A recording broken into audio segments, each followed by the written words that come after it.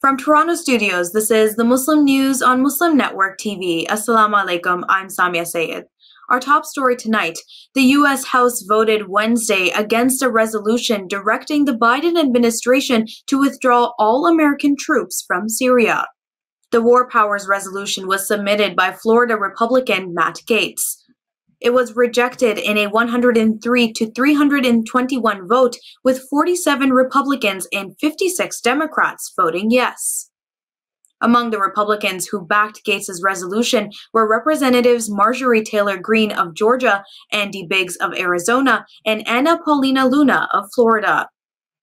Representative Ilhan Omar, deputy chair of the Congressional Progressive Caucus, worked with Republican Matt Gaetz to get the legislation to a place where Democrats could back it.